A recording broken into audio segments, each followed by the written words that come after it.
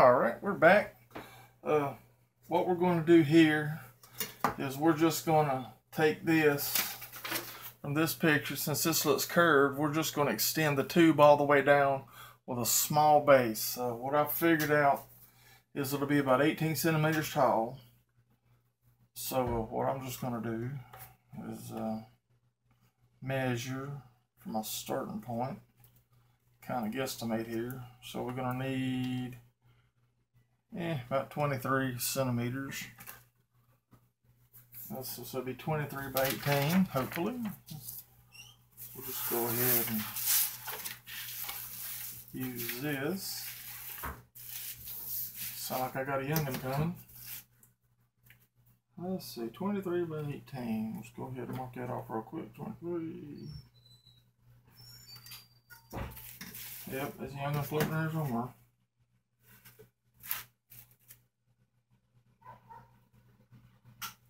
And dogs. They have a bunch of dogs out there. And something just shipped from eBay. What I do is I don't measure, I just kind of guesstimate for these patterns. I'll go back and that's actually a little off. Let's see. Make sure you mark everything just to be case.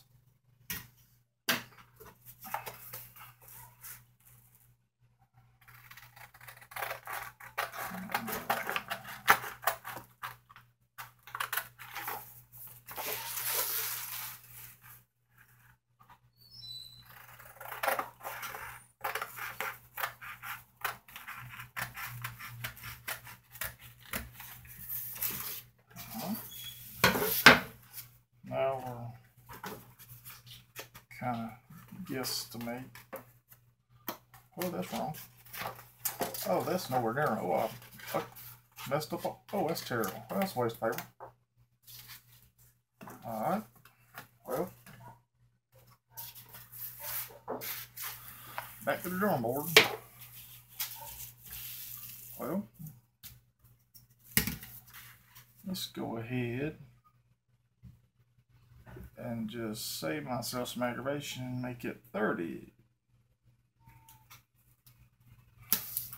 Yeah. 30 by 18.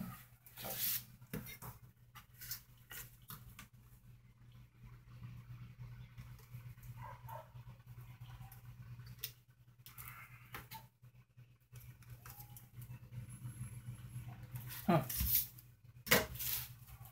I don't know if y'all can see me, but I have headphones on. It's kind of funny that on Pandora, Cthulhu Dawn by Cradle of Filth is playing. I thought that's kind of funny.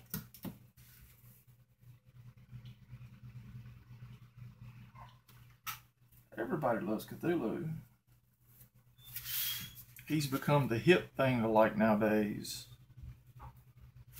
What you do, just say, look, yeah, everybody knows Cthulhu. Oh, y'all, it's a thought. Alright, here we go again. Let's try this.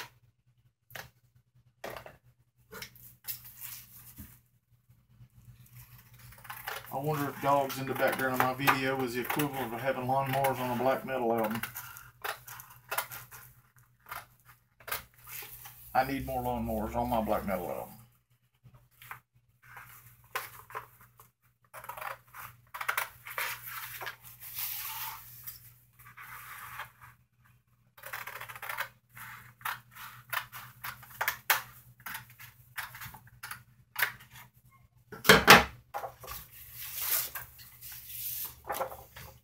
Okay, well,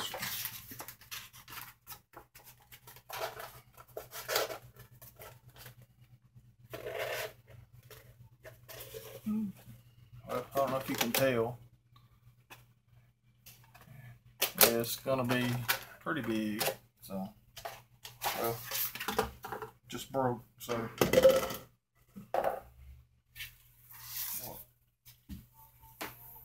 I'm gonna try to make all these things. I'm gonna try to make all of these parts before I put Harvey in there permanently.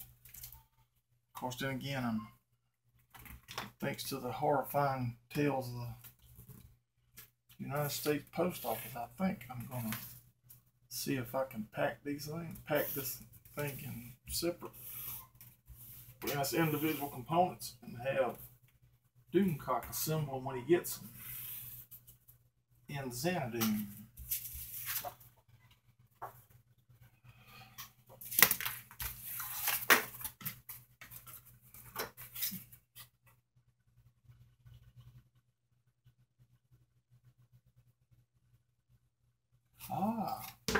Before I get started, I don't know if y'all can see these ridges going this way.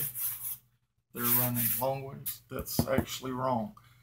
What I'm going to do is take the cardboard and curl it up or bend it, and this is actually the wrong way. That's against the grain in woodworking terms, so I'm glad I caught that, because that would have been a mess. Or not necessarily a mess, but it would have been aggravating. Let's try this again. Alright.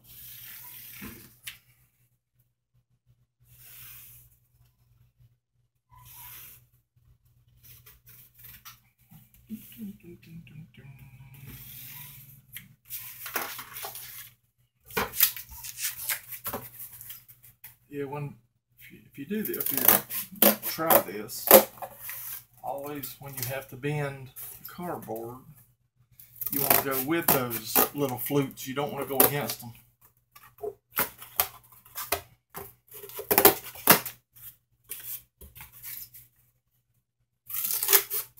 Makes things a lot easier.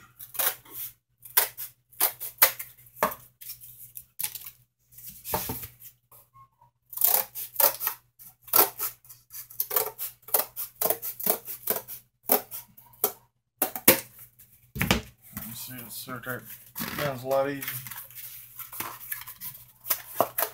Get the idea. So let's go ahead. Alright, I'm going to pause this just a second. I'll be right back. Alright. Oh Lord, ain't nothing worse than living in South Carolina and the humidity. Well, dude.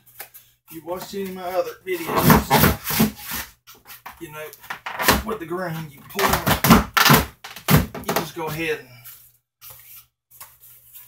pull the, find you a nice corner and pull, and then you can just basically squeeze it with your hands, roll it up like a big old fat blunt. And roll. And what we're going to do here, just going to kind of hold it. I'm just going to kind of roll that thing up, hold it, and you got a little overlap, which is what you want. What you do though, you mark it here. And since these straight lines anyway, right there, down that. The reason I paused, I had to go find my knife. Cut lightly. You don't want to cut through the entire piece of cardboard. You just want to cut half of it. Wrong half. Well, wrong half again. Well, those things ain't want to be cooperative at all. What you're wanting, you're just wanting to tear this off. Of course it didn't work. There it goes. What you're wanting to do is tear this, cut it. You want this one layer of cardboard.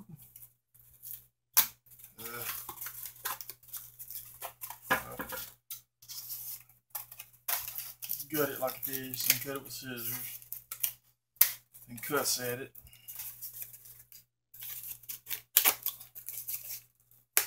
what you're wanting to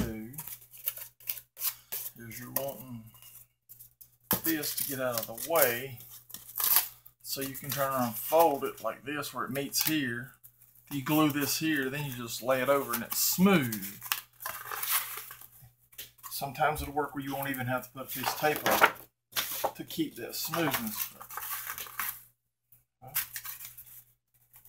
That's going to be, well, I know it ain't all the way yet, but that's basically going to be looking like this. It's going to be the base. Going to be the base. Now we're going to make a little square part at the bottom to actually do that. And I measured a while ago. We're going to go ahead and see if we can make this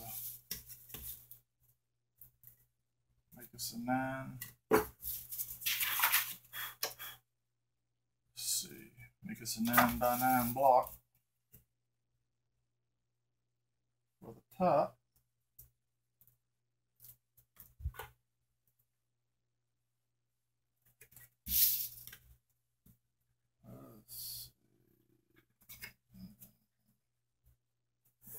Most people mark it, I just draw a line. And at the bottom here, you can line it up if it's 9. If your line matches to the edge 9, you have a 9 by 9 block. Let's just go ahead and cut this pattern out.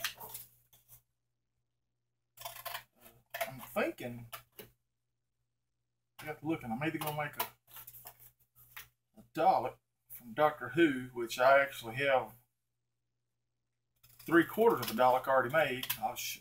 If I decide to do that, I'll show that in the video. But I'm thinking about just going a little bit insane.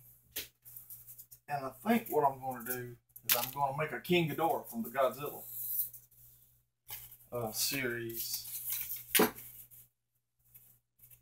I got to looking at. I've been looking at that last couple of days, and I do like me some Godzilla.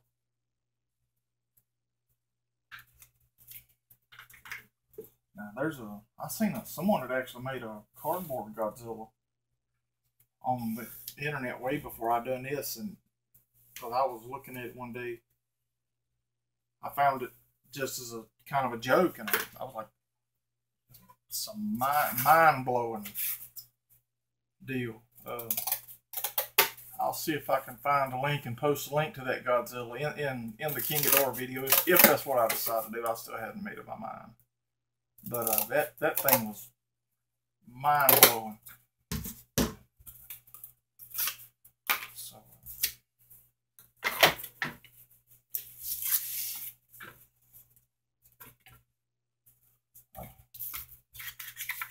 I keep forgetting.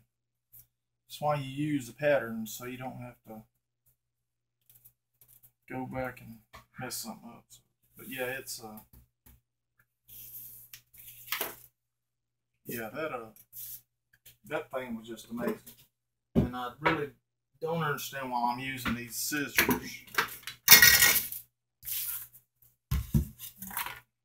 Ooh. Big old nasty dead spider. Let's see. Yeah, I really don't understand why I was using scissors, since this is what I went and got the regular blade for. Alright, this will be the top and the bottom. This is actually, well, actually going to sit in here like this, and this is just going to sit like this. Make a little box.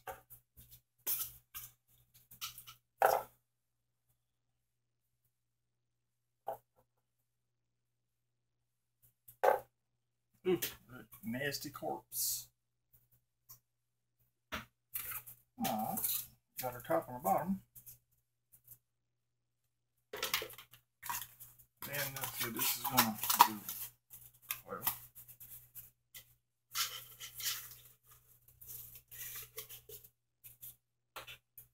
That don't look right. Oh, of course not. Oh well.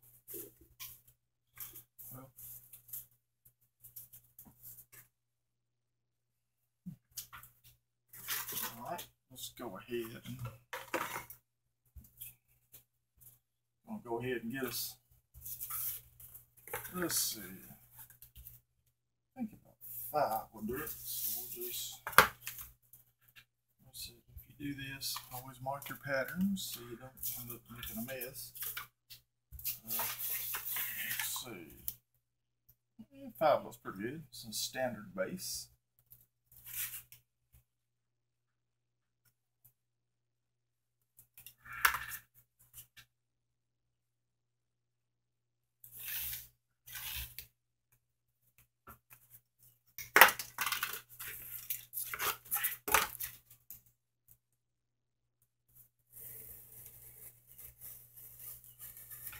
Give me a pattern for all my woodwork. I'm going to go ahead and wrap this one up. When I come back, I'll have the tubular. I'll have the containment center all about done. I'll get everything done, but I'll assemble the base. All right, see you next time.